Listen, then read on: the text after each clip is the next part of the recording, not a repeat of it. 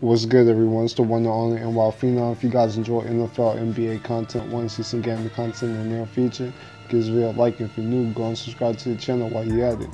Now, let's get into this video. All right, another team preview, man. The last team preview for the AFC North. We ran through the Cincinnati Bengals, ran through the Cleveland Browns, ran through the Pittsburgh Steelers, and now it's the Baltimore Ravens' turn, the winners of the division last season, and man, should be a great one. Now, before I do get into the Baltimore Ravens 2018, 2019, 2020 team preview, make sure you show some love to the previous videos I have done. Show some love, check it out. They're pretty good. Now, let's go ahead. Let's get into the Baltimore Ravens team preview for the upcoming season. Let's go ahead and speak on the offense. Oh, before I touch on the offense, I do want to say John Harbaugh is still there as the head coach. There was some talks for him possibly being out of Baltimore, but you know, Baltimore Ravens, they made it to the playoffs last year, and that kind of helped John Harbaugh's case to stay in Baltimore. So I just want to touch on that. John Harbaugh, pretty good coach. My experience has a Super Bowl ring, so you know, John Harbaugh is still there. And also, before I get into it, shout out to Engraving Vids. Team Keep It Clean, man. Always enjoy his vids. He makes Baltimore Ravens content, but he also makes content for all NFL teams. So y'all make sure y'all check him out. And he's just a good person overall, so show him some love. But let's go and get to it, man. Let's start with the offense. And we're going to start off with the quarterback, man. The sophomore quarterback going into his sophomore year, Lamar Jackson, man. Lamar Jackson, man, rookie year, man, it was wild. Of course, Joe Flacco went into last season as a starting quarterback, and you know, a few things happened, got injured, and Lamar Jackson came in, took the starting position, and never looked back. And I mean, he's the starting quarterback for the Baltimore Ravens, man.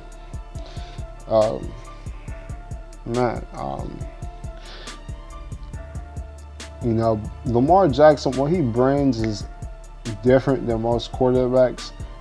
In the past happy league that we're in right now with the Patrick Mahomes, the Aaron Rodgers, the Andrew Lucks, the Brady's, the quarterbacks that can throw it, you know, 30 or 40 times a game.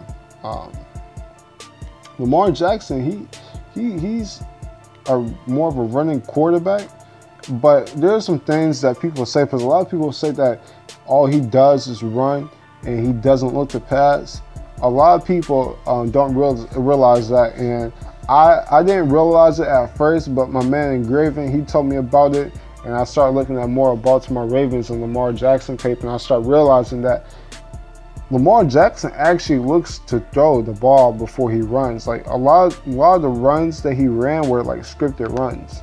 So he is a quarterback. So a lot of people try to call him a running back. No, he is a quarterback. He does look to pass the ball, but of course he's going to use his skill of running the ball, and who wouldn't when you have the speed and just the athleticism that he has. I mean, use it. Just stay away from the injuries, though. But we know with Lamar Jackson, it's gonna be an interesting year. See with Lamar Jackson now, with him being a rookie last year, not that many teams really had footage and could game plan and could study how he plays. Now he has a full season, and now teams are going to come out looking for ways to stop him. And we saw what happened in the playoffs last year. Lamar Jackson, he struggled, man. First playoff game, and it was interesting, man. It was one of those games that experience is that young players and young quarterbacks, they usually get. So if I was a Ravens fan, which I'm not, but if I was a Ravens fan, I wouldn't get too worried for it. I mean, he was a rookie, faced a better team. He faced a great secondary against the Chargers. So, I mean, they picked him apart, but You know, the Baltimore Ravens, I mean, not the Baltimore Ravens, but Lamar Jackson, young player, I expect him to get better from this. It's going to be interesting, though, man. I wonder, because, you know, they are changing the offense a bit, and that's going to be interesting. I wonder if they're going to spread it out more, or is it going to be under the center and more single back formations? I'm just wondering how that's going to work out, but Lamar Jackson's going to be interesting, man. Interesting season. I don't expect Lamar Jackson to go out and have a 30 passing touchdown season or anything. I just wonder how balanced is Lamar Jackson going to be. I just wonder how balanced is he going to be. But that's pretty much what I had to speak about Lamar Jackson. Let's speak on some of the other positions. So let's go and start with the running back position. Of course, in free agency, they added Mark Ingram, who did play on this New Orleans Saints last year. Really good running back, very underrated running back. Great power running back, can run between the tackles.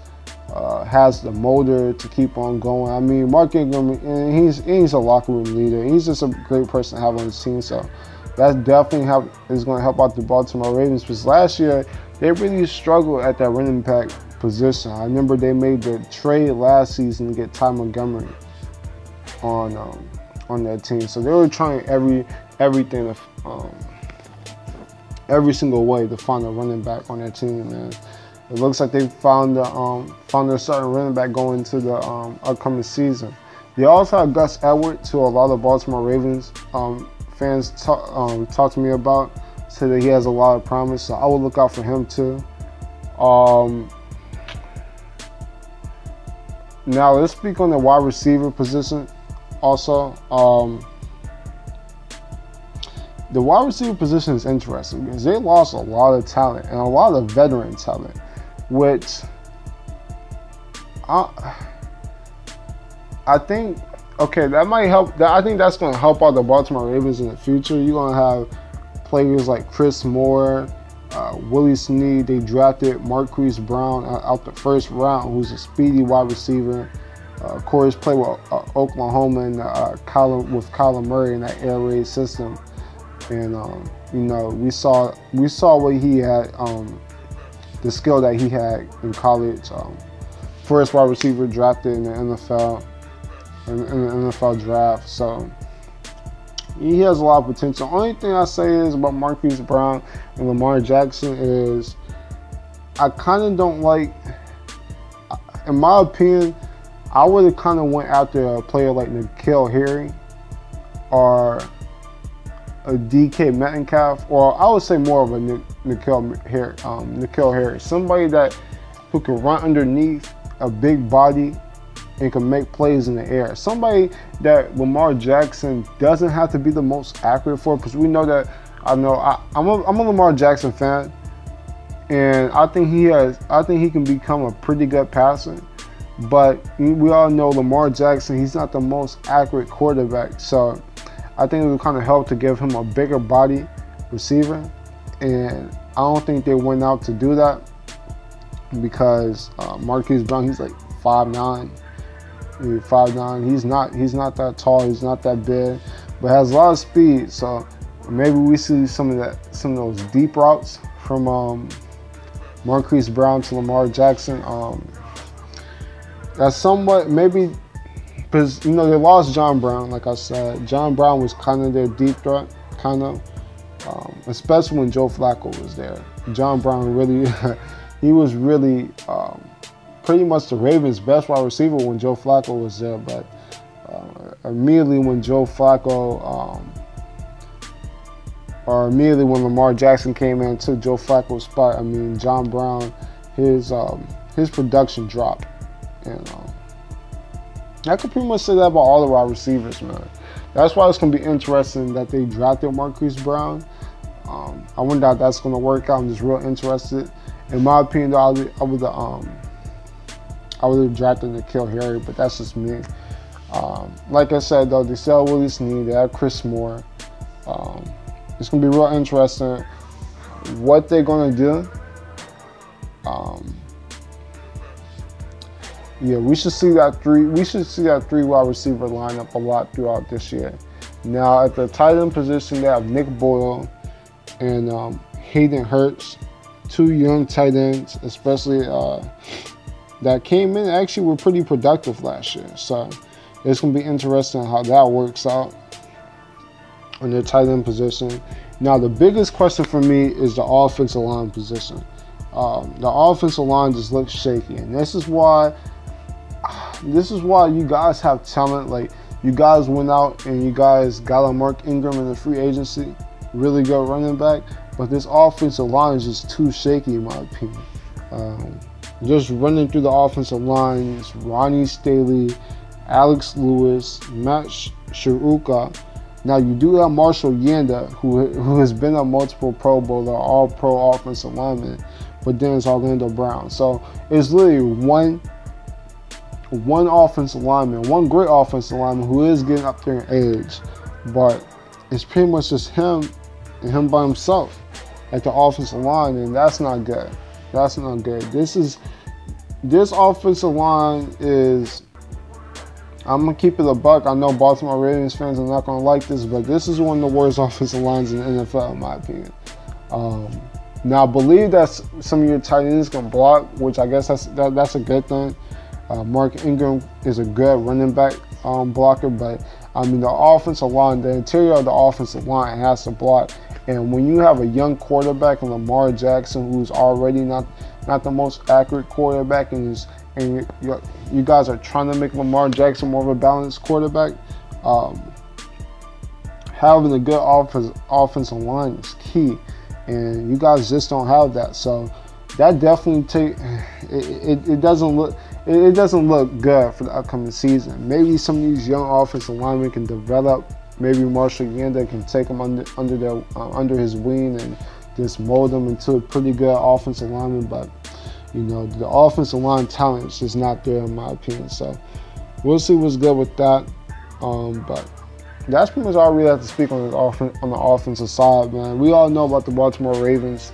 They've never been, even through their best years, they've never been known as an offensive talented team. But they always had enough to get things done. And this offense is pretty interesting with the Leafs, man. So it's going to be interesting what they do on the offensive side. But that's all I'm going to speak on with the offensive side. Now let's go into the defense, man. Let's go into the defense. And the defense is where the Baltimore Ravens have always thrived. I mean, just throughout the years. I mean, Baltimore Ravens have always been known for having that dominant defense. I mean, we can go 20 years back. I mean, from the Ray Lewis, Ed Reed era to the, both times, the early 2000s, the mid 2000s, I mean, the late 2010s. I mean, every single year, they always have a great defense, man. And this year is no different, but there's some things I want to speak on this defense, but some things have changed. Some things have changed, and we're going to speak on this, man. This is running through the defensive line. You got Chris Womley, Michael Pierce, Brandon Williams. Pretty good defensive line, nothing too crazy. It would have helped if they would have went out there, if they were able to get Gerald McCoy and have that 3 defensive line swap out, because the Baltimore Ravens, they do run a 3-4 also, like the Pittsburgh Steelers.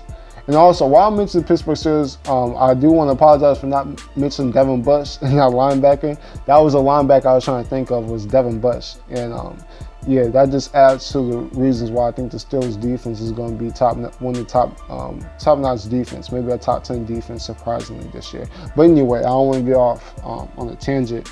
But this Ravens defense, of course, is good. A defensive line is, of course, good. Brandon Williams always been a solid defensive player. Michael Pierce has been really good the past years. Did come in to mini camp overweight and had to send him back home. I don't think that's something to be worried about too much. Sometimes that just happens, but you know, as long as Michael Pierce is how he was last season, Michael Pierce is still really good. And then they have Brendan Williams, Michael Pierce. Um, Nobody else I really know on this defensive line. Hopefully I'm not forgetting somebody again, but that's the two people I do realize there. I think it would have been great if they were able to get somebody like Gerald McCoy, but missed out on those sweepstakes. Now, with this being a 3-4 defense, and this is my biggest issue with this defense, I will speak on, or you know what, let's not get to the linebacker. Let's get to the secondary. Let's speak on the secondary. In my opinion, the Ravens might have the best secondary in the NFL. Matter of fact, I'm going to go and say I think they do have the best secondary. There's a few teams in mind that can make a case for it, but you know, this is Ravens secondary is amazing, man. I can go down the list. You got Jimmy Smith, who's been a Pro Bowl caliber cornerback recently. You got Marlon Humphrey, who really showed out last year. Marlon Humphrey showed out for real and made his case to be one of the top 15, top 20 cornerbacks in the NFL. I mean, that's how good Marlon Humphrey played last year. You still got Brandon Carr, who's been a solid cornerback for the longest now. It's a veteran. And even players like Tavon Young has shown some potential to be a pretty good cornerback. So that's just their cornerback situation. Let's go to their strong safety position. You got Tony Jefferson, who I always like Tony Jefferson, man. I like what he can do on the field. I like how he can play in the box. He can play almost as another linebacker, which they will need this upcoming season. We'll speak on that. And I mean, he can make plays. Tony Jefferson, great tackler. He can make plays. I mean, he's just a really solid player. I just really like how he can play in the box. Like, I like having strong safeties that can play in the box. I guess that's me being a big Cam Chancellor fan with the Seahawks, man. I always love me some Cam Chancellor. And I don't want to get blasphemous and say Tony Jefferson is Cam Chancellor because we know he's not. But Tony Jefferson has some talent, man. Tony Jefferson has some talent, and I mean, I don't think he gets as much credit as he deserves. And also, another strong safety that they have that's pretty good, and Ravens fans will tell me about this too, is Anthony Levine. Anthony Levine, I've seen him make some plays, man. Anthony Levine, to be known as a pretty much a backup strong safety. For Anthony Levine to be your backup strong safety, you're doing something pretty good. So I think Anthony Levine is going to be really, really solid. Is going to have a really, really solid season. Been really solid for the past year. So I mean, you just run through that secondary. Like that was just, I almost forgot. They added my man Earl Thomas. Just talking about my Seahawks players and Cam Chancellor. They added in Earl Thomas, and I'm hungry Earl Thomas because Earl Thomas, of course, only played like the first 3 games last season before breaking his leg. And I know a lot of people are feeling kind of skeptical that he might not be good anymore because he's coming from a broken leg. Trust me, man. As a Seahawks fan myself, I'll tell you, man. Earl Thomas is one of the hardest workers out there. And Earl Thomas, he's going to come in with a vengeance to play really well. And Earl Thomas, he's a playmaker, man. Earl Thomas is a playmaker, man. Earl Thomas is a playmaker, man. So we just ran through that secondary. We just ran through Jimmy Smith, Marlon Humphrey, Brandon Carr, Tavon Young, Tony Jefferson, Anthony Levine, Earl Thomas. That's the secondary. That's insane. That's insane. It's going to be fun. It's going to be fun seeing teams. And there's a lot of pass-happy teams in this division. We're going to have to see Big Ben try to throw it against this secondary. We're going to see Baker Mayfield with his new options at wide receiver with an Odell and Jarvis Landry. That's going to be really fun. Our Browns and Ravens matchup is going to have to be must-watch. Just seeing the Browns wide receivers and playmakers try to get open against this secondary. That's must-watch football. But like I said, there was something that I really need to speak on in this Baltimore Ravens defense that I'm really, really skeptical about. Really skeptical about. And that's their linebacker situation, man. Especially with this being a 3-4 defense, man. Especially with this being a 3-4 defense. This might come back and hurt them, man. I want to speak on this real quick, man. The Baltimore Ravens have always been known for linebackers, man. They had Ray Lewis, of course, for like that 2000 stretch, man. had Terrell Suggs for the past year, and now this is a team with not that many good linebackers. Let's speak on it, man. They lost in this offseason. The Baltimore Ravens lost 3 key linebackers this offseason. 3 linebackers that all were important and crucial to this defense. They lost C.J. Mosley to the Jets. C.J. Mosley made big plays throughout the Baltimore Ravens last year. Really helped their defense in the interior. They lost to Darius Smith, who also went to the Jets. So they lost to Darius Smith and C.J. Mosley. I mean, especially C.J. Mosley. They lost both of them. 2 key linebackers that played a crucial part to their defense. It's just going to be so odd seeing them with not that many good linebackers. And we can't forget that they lost the veteran Terrell Suggs. That really shocked me, man. It's going to be weird. It's going to be so odd seeing Terrell Suggs in the Cardinals jersey, man. Just seeing Terrell Suggs in any jersey besides the purple and black is going to be, it's just going to throw me off. Is that not going to throw y'all off? It's going to throw me off. But, yeah. The fact that they just lost 3 key linebackers in one offseason, they lost those 3 linebackers in one offseason. That's not that good. You know, that's not that good, man. And a team that's been predicated on great linebacking play for like the past, for the past 20 years, and they're not going to have that much good linebacker play. Now, people are going to tell me about Matthew Judon. He showed something last year. And then there's this other linebacker named Patrick Ousa. I can't pronounce the last name. I don't know why I just tried that. I just botched that name for real. Engraving calls him Peanut, so I'm going to just call him Peanut. Those 2 linebackers have shown some potential I've seen, but you can't tell me after losing C.J. Mosley, Darius Smith, and Terrell Suggs that their linebacking core is improved or is the same or is anywhere close as good as it was last year. I mean, last year they had the keys to have a top 5, top 10 linebacking core. Now that just dropped to like one of the league's worst linebacking core. So a team that's predicated on linebacker, like they're still running the 3-4. They're still running the 3-4 defense. So linebacker play is always key in 3-4 defense. And that's going to hurt them, man. That's going to hurt them. So that's going to be interesting how John Harbaugh, what he does to maneuver. How is he going to play his linebackers this year? How is all that going to work? That's going to be interesting. Great secondary. We just went through the secondary. Secondary is amazing. I think probably the best secondary in the NFL.